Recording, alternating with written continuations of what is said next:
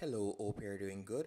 In this video, I will be showing you how to turn on quiet mode on Instagram.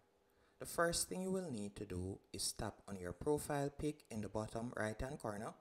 Once you're on your profile page, you're going to tap on the three dashes in the top right hand corner.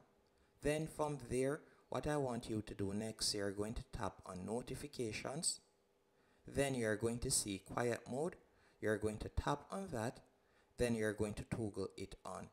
After you have toggled it on, you can choose the time that you would like it to start.